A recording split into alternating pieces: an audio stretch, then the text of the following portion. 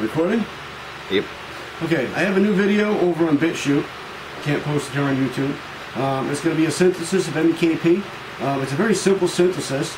There are a lot of other ways of doing it. I will be posting a link with other people's recipes and other places that show how you can make it in that video. But after this, if you keep watching, you get to see 2 blue star tests. I'm testing different blue stars because I'm probably going to make a video for the 4th of July on how I make my little mortar rounds.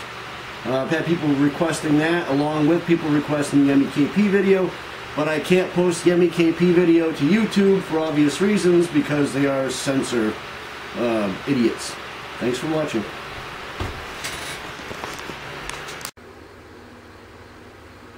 Okay, so I'm doing a blue star test. What I do is I have 2 things set up over here. I got, see the tall one right there? That is going to be hexamine, and I've got a little teeny trail of black gunpowder leading up to it to see if it lights easy. I can't find my star cannon to test the stars, so I'm going to do it this way tonight. And to see which composition I'm going to use for the 4th of July. And then over here on the lower square tin, we have a little trail of black powder also leading up to a star, but this star uses stearic acid. Both of these are the same recipe, only substituting hexamine for stearic acid. So let's try the stearic acid first. Let me know which one you think looks more blue, if the camera can pick it up. Well, it flew away, unfortunately.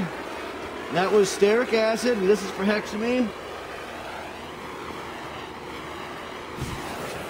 Oh, it flew away. I don't know if the camera picked it up or not.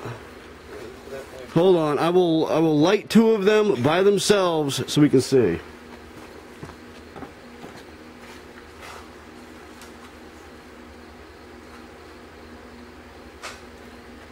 And I will do it so they can't fly away. So the camera will see it. So in the tub is going to be a stearic acid star. That's a stearic acid star. That's how I should have done it. Looks better that way anyway.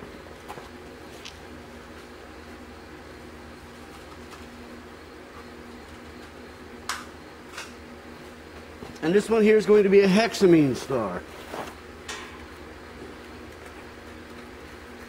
I really had to do the black powder trick because if I didn't, I wouldn't know if they'll actually light being inside of a shell, you know.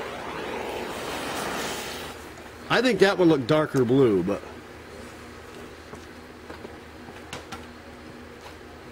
well, thanks for watching.